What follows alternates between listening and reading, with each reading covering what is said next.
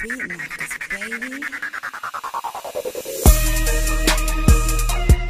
What up, world? It's your boy Shy, aka Mr. Digital of B3-K.com, and I'm here hitting you with another tutorial. This one is about how to make your own 808 in Logic's ES2. I get a lot of questions about how do I get that Lex Luger drum? Where do I get that Lex Luger 808 from? Or where do I get that Mike Will 808 from? Well, I want you guys to know that you can make your own 808 and you can make it as crazy as you want to make it. So let's jump right into it. Here, I have a beat I was working on that has no kicks and no 808. Take a listen real quick.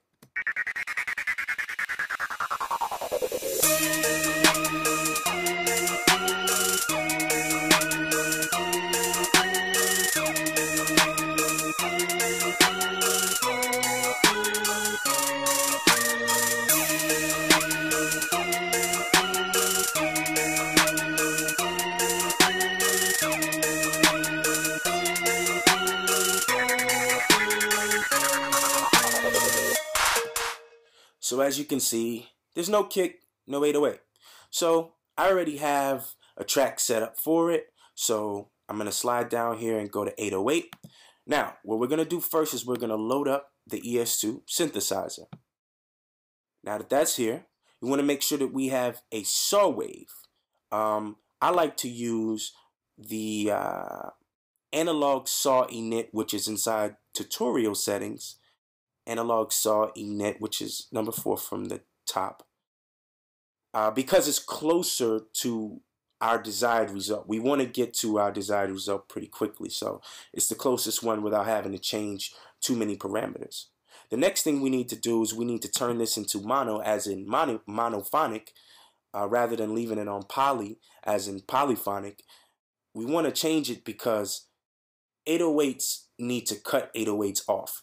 If you have it in poly, then you're going to be able to play more than one note at a time, which is going to have the notes running against each other. So you want to be able to cut the notes off, cut the notes off as they're playing. So you turn it to monophonic so that you can cut the note off. So it's only one note at a time playing. The next step is to turn this into a sine wave so that you have a nice smooth wave to work with. Now you want to come down here to your via where it says mod wheel and turn it off. You also want to turn this slider all the way up. Very important, and I'll show you why in a second. The next thing you want to do for your source is turn it to envelope 1. Okay, now everything is set up. You come over here, and I'm going to actually show you why that slider is so important. This is your decay. This is the dive that the sound, well, let me let you hear.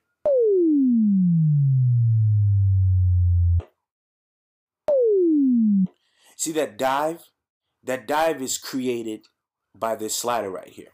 Without that dive, you cannot really create an effective punch on the front of your 808. So if I bring this down here all the way to 24 milliseconds, anywhere between 24 and 27 is pretty good.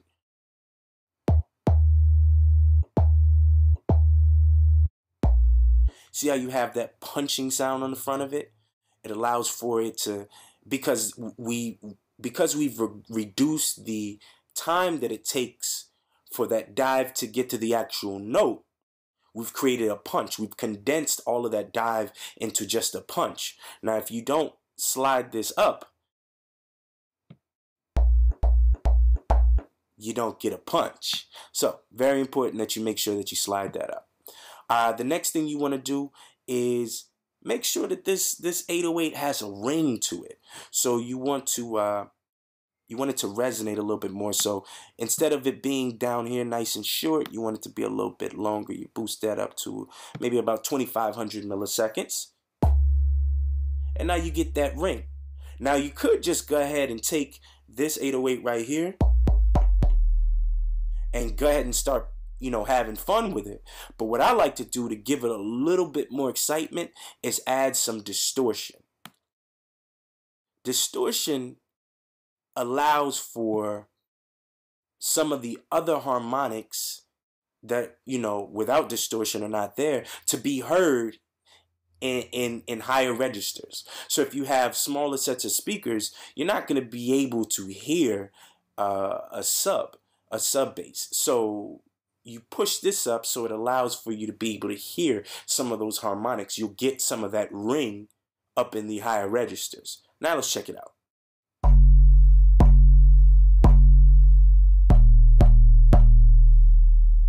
Sounds good, right? All right, let's go ahead and see what it sounds like with our track here. I'm gonna go ahead and actually lay this down as I'm doing this tutorial. So check it out.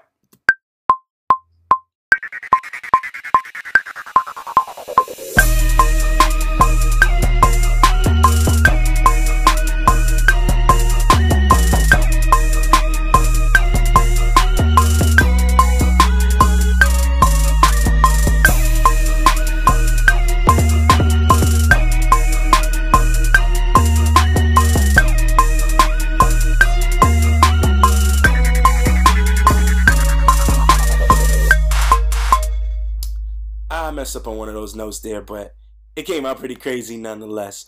Let's go ahead and take a listen after I quantize it real quick so you can actually really hear what it sounds like. I'm not quite sure if some of those hits are going to quantize like I want them to, but I want you guys to get the gist of what this really sounds like. And I already have my other kick set up, which is my front kick right here. So I'm going to go ahead and just copy that over to the next track right there. And let's see what it sounds like now.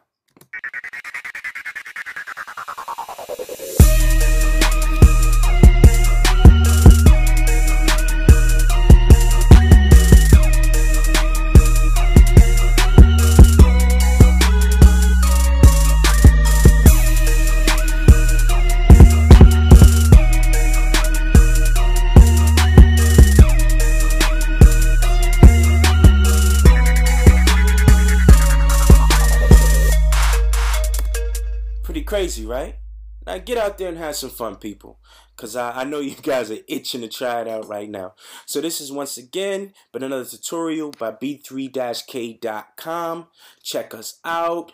Come through and check out some of our other tutorials. Go ahead and like, go ahead and rate, go ahead and subscribe.